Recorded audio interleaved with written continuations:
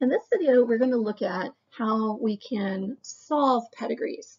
Now remember, a pedigree is basically a picture of a family tree. And when you look at pedigrees, anytime you see a square is a male. And anytime you see a circle is a female. And remember, when you have a line between them, that represents a marriage or a mating. And when you have a line coming down, that lets you know that there is a child. Now, what we're going to look at first is what's called an autosomal recessive pedigree. These are the most common types of pedigrees that we have. Autosomal, again, lets you know that it's not sex-linked. So it doesn't matter if you're a boy or a girl. And again, most pedigrees, we're looking for rare or recessive traits. So when you look at this pedigree, notice that most of the individuals in this pedigree are left blank. Remember, if you're left blank, that lets you know that you do not have the trait that we're looking for. If you're colored in, you do have the trait that we're looking for. So let's just say, for the sake of being easy, we're looking at hair color. We're looking at brown hair color versus blonde hair color. Well, in nature, brown hair is dominant and blonde hair is recessive. So all of these individuals that are left blank have brown hair. The individuals that are colored in have blonde hair. So if we look at the genotypes, the ones that have blonde hair are little b, little b. Now, when you look at a pedigree, you have to go and finish the pedigree because all you know about the ones that are blank is that they have brown hair. But remember, that can be big B, or that can be big B, little b. So we got to figure out what's what. So the easiest way to do this is to work backwards. So we're going to start down here with this male. He's little b, little b. Well, remember, you get half your gene from your mom and you get half your gene from your dad. So therefore, he had to get a little b from his dad and he had to get a little b from his mom.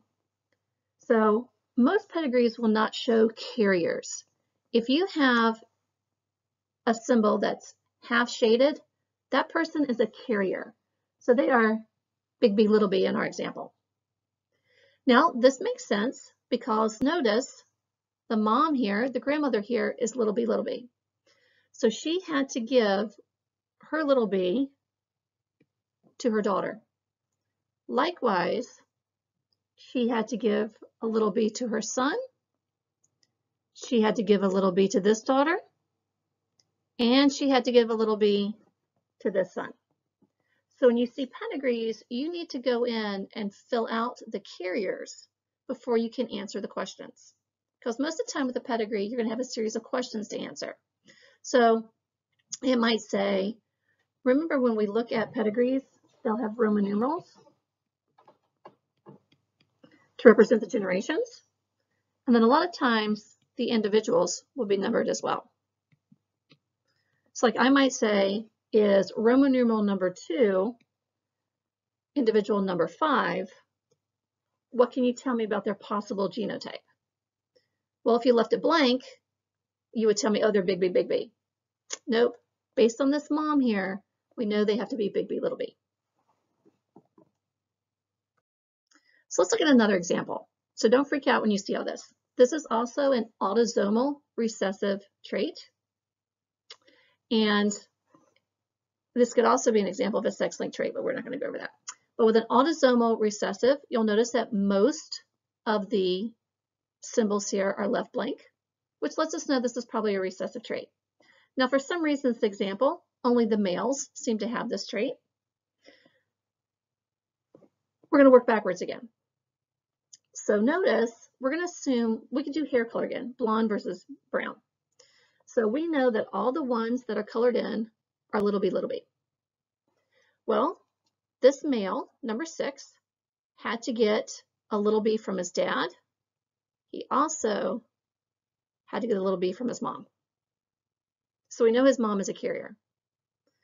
We also know his siblings have to be carriers because they all had to get a little b from their dad.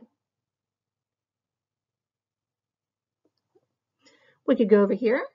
Likewise, this one is little b, so he had to get a little b from his dad, and he had to get a little b from his mom. Now, it's totally okay to leave his siblings blank. When in doubt, leave alone, because they could have gotten the big B from their mom, and they could have gotten the big B from their dad. Is it possible that they're carriers? Yes. But when in doubt, if they're not part of our story, leave them alone. Now, in this case, this mom is a carrier. So we know that she got a little b from her dad. Is it possible she got it from her mom? Maybe, but we're not sure yet. So we're going to go up the path of least resistance. So her dad is little b. Her uncle is little b.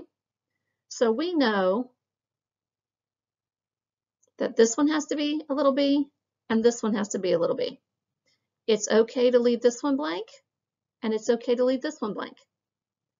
They could be carriers, but we don't know that. When in doubt, we just know they have brown hair. So when in doubt, leave them alone.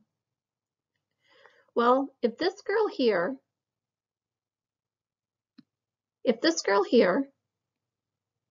is a little b, then we know she had to get a little b from at least one of her parents. Well, notice her brother is little b, which means both of her parents have to have a little b. And again, it's okay to leave her two sisters alone. We got to work our way back up. So we know we're going to look at this number 8 here again. He is little b. So he had to get a little b from his dad, and he had to get a little b from his mom. Now, we know nothing about this gentleman here. We know nothing about his parents. We're going to work our way back up this way. Okay. Now, this girl is little b. We know that her grandparents up here are both carriers. We know nothing about her dad, so we're going to ignore her dad. So we're going to assume she got this little b from her mom, because then we're going to assume that the mom got the little b from the parents. So when you're doing these types of pedigrees, you have to work yourself backwards. It's not finished yet. So yes, I know this looks pretty confusing, but when you're doing a pedigree, you're not going to fill in with all these arrows and all these circles. The main thing is just to remember to work yourself backwards. So in the cleaned up version, it's going to look like this. So when you see a Punnett square, remember, they're just going to show you the ones that are affected.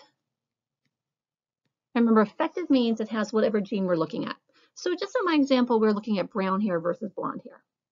So everybody who was blank to start with has brown hair. Everyone that's now half and half still has brown hair. They're just showing you now that they're carriers, while the ones that are colored in started out with blonde hair.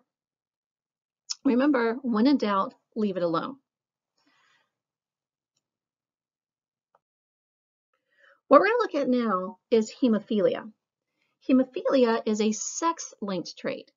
And remember, in this case, it is found on the X chromosome only. So remember, in the case of sex-linked X traits, the males get it from their moms, and males cannot be carriers. So when we're looking at this, we see 3 men who have hemophilia because they're colored in.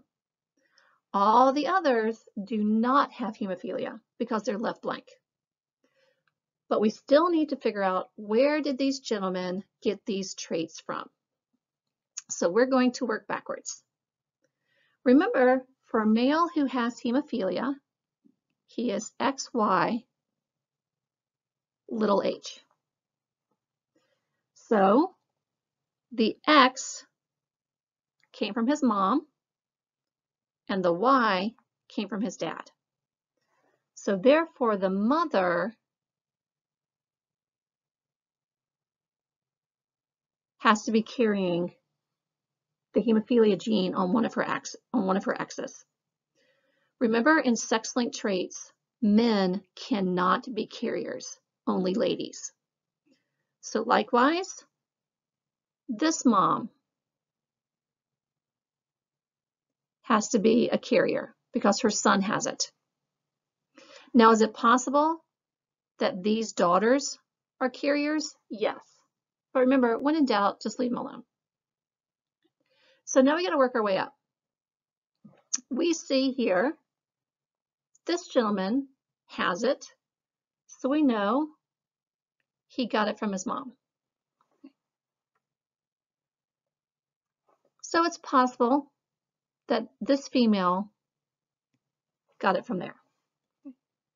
Well, now we got to figure out, where did this female get it from?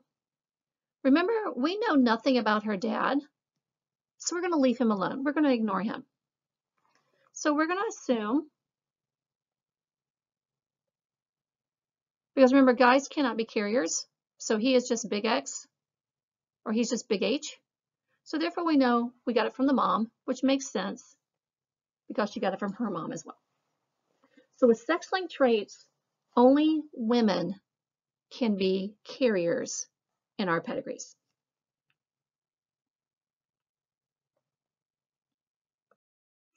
Now the third and final kind is an example of Huntington's disease.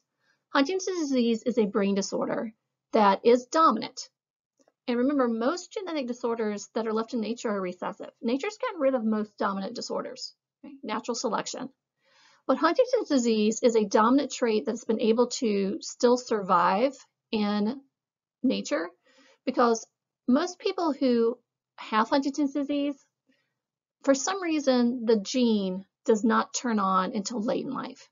So most people who have Huntington's disease don't start developing the symptoms until their 40s, 50s, or even 60s. Well, by then, they've already had kids. So nowadays, we know what Huntington's disease is. And you'll know whether or not you have Huntington's disease in your family. But remember, up until recently, people didn't know what these were. So people did not know that they had this disorder or that they could be carrying this disorder. So by the time you're 40, 50, or 60, you've already had a family. So you've already passed this trait down. That's why this dominant disorder has been able to survive in nature. But we do know what Huntington's disease is. We do know what gene causes it, and we do have genetic tests for it. And nowadays, like I said, you would know if you had Huntington's disease in your family. And so therefore, a lot of people who have Huntington's disease in their family have the choice to be tested to see whether or not they have the gene. Because unfortunately, in the case of autosomal dominant, if you're a carrier, you still have it. So a lot of people who have Huntington's disease in their family and know that they have a very high risk of having it themselves will choose not to have children. Because if they have a high risk, their children are going to have a high risk. And Huntington's disease is a neurological disorder. It basically causes parts of the brain to biodegenerate. And so you slowly lose control of muscles, and it does cause death. So this pedigree looks different from other pedigrees that we've seen before, because now it's dominant. So this person here, number 5, they're shaded in. So we know they have Huntington's disease. They could be big B, or they could be big B, little b. All we know is that they have Huntington's disease. Okay. Remember, with Huntington's disease, if you're a carrier, you still have it. So you're still going to be shaded in. Remember, being shaded in does not mean you're little b. It simply means that you have whatever trait this pedigree is looking for. So looking at this, we see that number 7 here does not have this disorder. So we know that number 7 is little b. So therefore, we know that the parents here are big B, little b. They have Huntington's disease. It's a dominant trait. But they were able to pass the 2 recessive genes down to their child.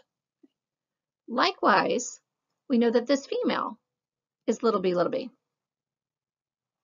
So therefore her father had to be big B, little b in order for her to get that trait.